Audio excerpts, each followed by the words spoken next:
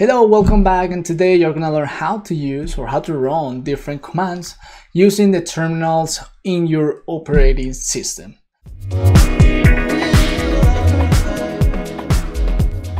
I am a software developer with 5+ years of experience in the industry, specifically working in the US, having the chance to work with different projects, apps in the past, and currently working from small projects all the way up to government large-scale projects at the moment. First of all, I wanted to welcome you to become a better programmer, and I hope we are able to really help you to become a better programmer. And even if you are from zero, you don't know anything about programming, hopefully we can take you to the next level from zero to even to help you to land to your first job as a programmer.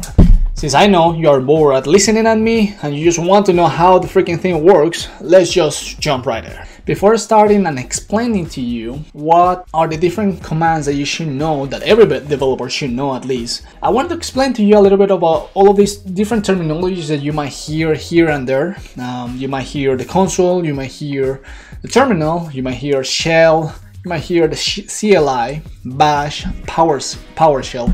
All of them can be rather confusing, and in reality, sometimes I still, it's a time being with 5+ years of experience, and I still just getting mixed every now and then. First, let's start with the console. What the heck is the console? So the console is literally the hardware, the system that is running a terminal. A terminal is a section of a shell.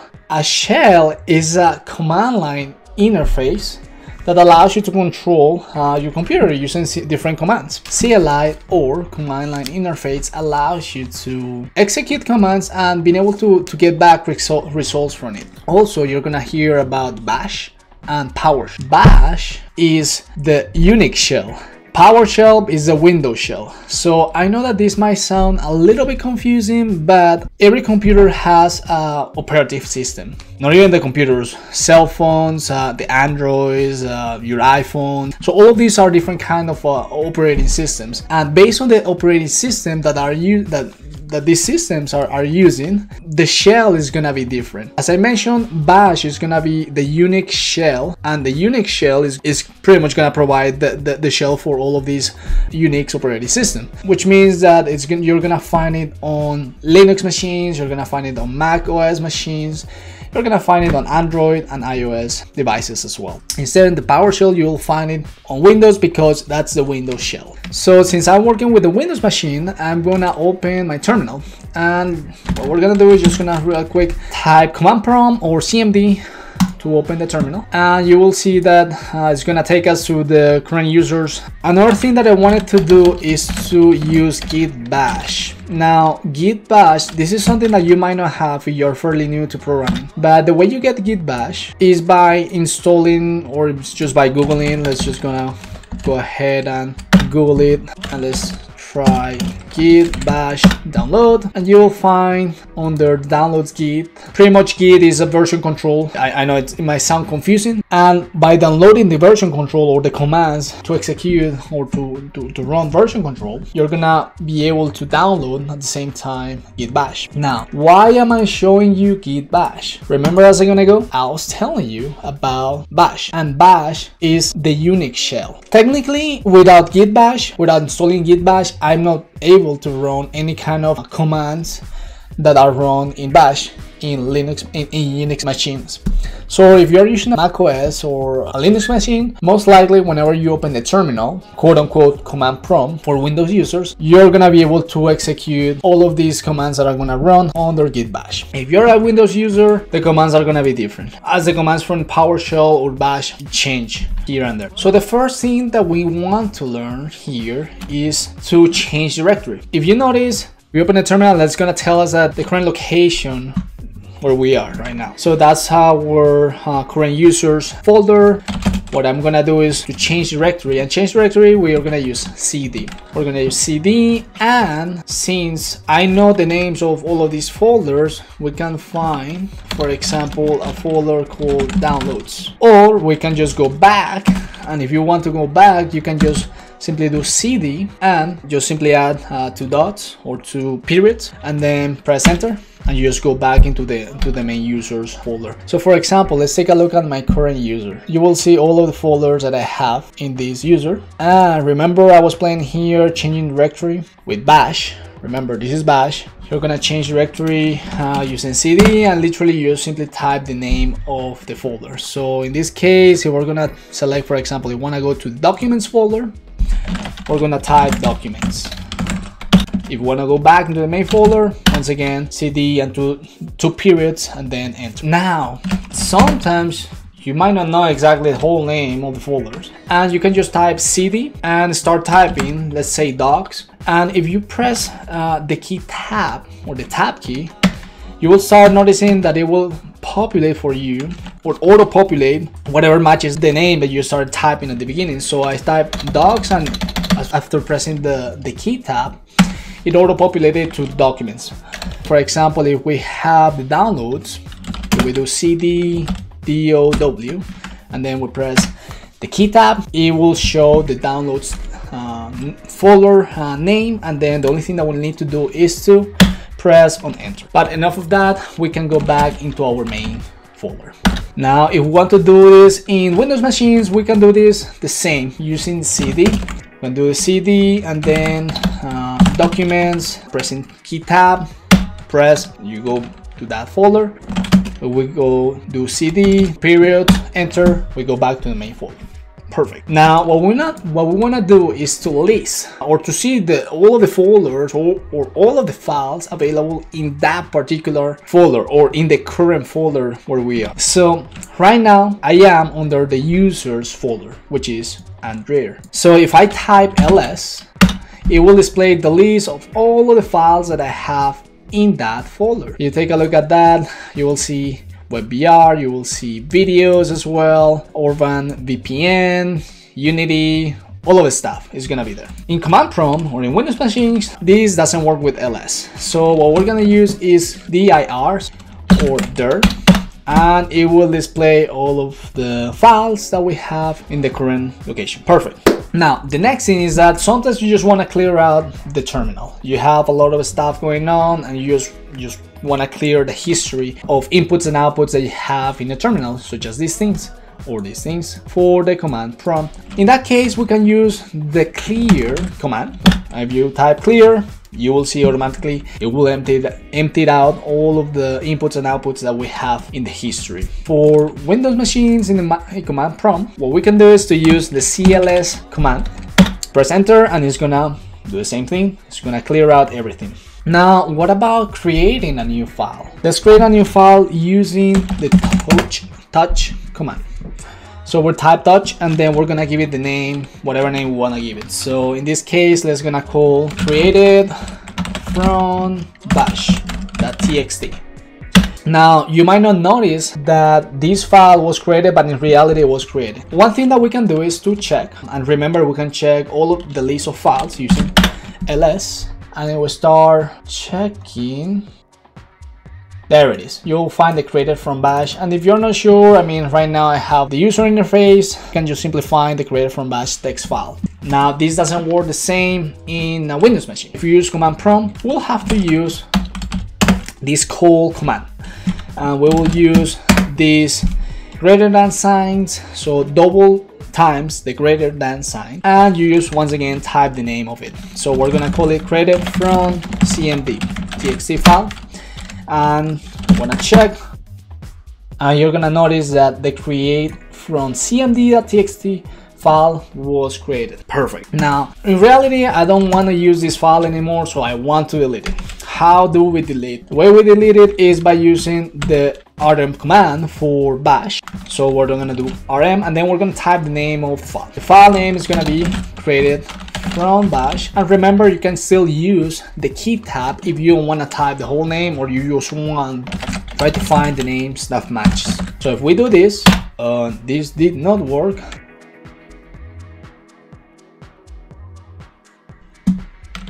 Let's try one more time.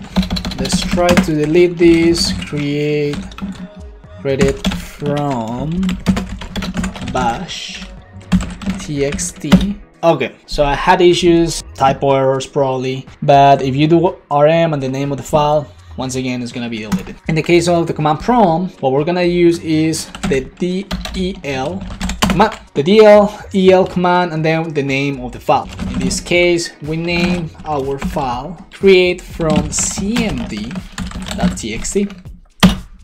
Once again, if you check this, you will not find that file anymore. So that's perfect. Now we have change directory, we are displaying the list of files, we have clear the whole terminal, we are able to create a file, we're able to remove a file. Now, if you, for example, if you are in the terminal, let's start typing like, for example, change to downloads, or going back to the main folder, right? Now, if you start pressing the key up or the key down, you will start finding the history of commands that you have executed. This is especially useful if you're repeating or using similar commands over and over and you just don't want to type it all the time. Try it, key up, key down, you will see the history of all the commands that you have used in the past. The same thing happens if we use it on bash. Key up, down, you will see the history of the commands. Finally, but not least, we're gonna learn how to copy a file from one location to a different location. In git bash or in bash, what we're gonna use is gonna be the cp command. So we're gonna have the cp command, and then you're gonna find the location of the file, and you're gonna also add the name of the file. I don't want to move any of the existing files. I'm just gonna create a new one just for showing you at the moment.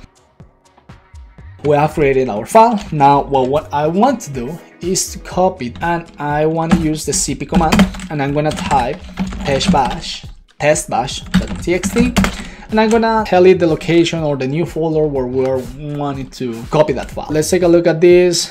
We have from bash, from cmd folder. So I did that before recording the video just to make it easy. But if we type from bash folder, and we press enter, and we change directories. So we go now to from bash folder, and now we see or we list all the files. You will find out that the file effectively got copied. For Windows users, if you are using the command prompt, the command that you need to use is gonna be the xcopy, and it's gonna be a similar thing. You're just gonna type the name of the file or the location and the name of the file. In this case, I'm gonna create a file, and I'm gonna call it test cmd.txt, and I'm gonna copy xcopy, and then test cmd.txt. And once again, I had already created a folder called from cmd, and the command prompt even tells you that one file has been copied. Here we can double check. Let's see. It will change directories from cmd, and then we list all the files available. You will see that testcmd.txt is available for you. One thing that I wanted to tell you is that sometimes you will have to run some commands or you will have to run these terminals using like super user or user administrator privileges. Why? Because certain commands or certain files don't allow you to be accessed, manipulated, or deleted, edited, whatever you want to do with those files, folders, to just with any regular privileges. Now, if your current user has super admin or user administrator privileges, you're probably not going to have any issues. But if you need to run the terminal using higher user privileges, what we're going to do is we're going to type, for example, cmd. And instead of left clicking there, we're gonna right click, and you will notice that you can run it as an administrator. Once you run it as administrator, you will find out that the current or the default location where the terminal takes you to is gonna be different. It's not gonna be the current users. Here it was gonna be the Windows, the system 32 folder. You can always just change the location using the cd command. But that was just a little tip for you to know in the future. For Linux machines, for Unix users, most likely what you'll have to do is execute all of your command, but before executing the command, you have to use the sudo command. That pretty much will allow you to get higher privileges if you have, of course, on your current user for your Unix machine. Now, every time that people look at this, I can guarantee you that your sister, your mother, your dad, your friends, they look at you looking at terminal and they might think that you are a hacker. Developers not necessarily are hackers, and just because you know terminals here and there, you can hack somebody else's Facebook account or anything like that. In reality, that's none of that. So don't think that you're gonna be a hacker just because you know all of these commands. It's just essential, and it's something that you're gonna need, especially as you start developing, start working, programming jobs on a daily basis. There you go, and hopefully this simple tutorial was really helpful for you. I can guarantee you that you might want to know this before starting anything. It might seem dumb at the moment, but any developer will need this, and I've known developers that are claimed to be senior developers who don't know how to use the terminal. Sometimes it's frustrating, although you don't really need to know the terminal, but it's helpful, and it's really important for you, and it's critical sometimes for you to understand how to use these commands whenever you don't have access to all of these user interfaces, and especially whenever you are, for example, trying to access machines using the command. Anyways, hopefully you like this. Please let me know in the section below, in the comments below, what kind of commands did you know, if you had knowledge about any of them, and if you had any idea about what the shell was, or what the terminal was, or what the console was, bash, PowerShell. If you knew any of these things, and if you had other commands, or you have used other commands in the past, that might be useful for other people to know. But I believe that the ones that I mentioned here are gonna be essential for anybody or any kind of developer. Pretty sure that they're gonna use it at any point. Finally, don't forget to subscribe to my channel and stay attentive to more videos in the future if you want to learn more about software development. See you until next time.